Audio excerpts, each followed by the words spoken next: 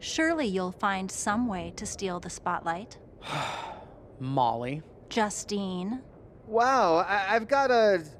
I better go check on the, Yeah, I got no good reason, but I'm gonna leave now. I heard you were working backstage these days. Beats sitting at home, talking to the internet. It's called a podcast, and it's very popular. But I'm not here to resurrect old rivalries. Would you really call it a rivalry if there's a clear conclusion and undisputed winner? I was actually here to greet our newest WWE superstar, wish her luck, She doesn't need luck. and let her know that I'll be working with her to get her ready for her Survivor Series debut this evening.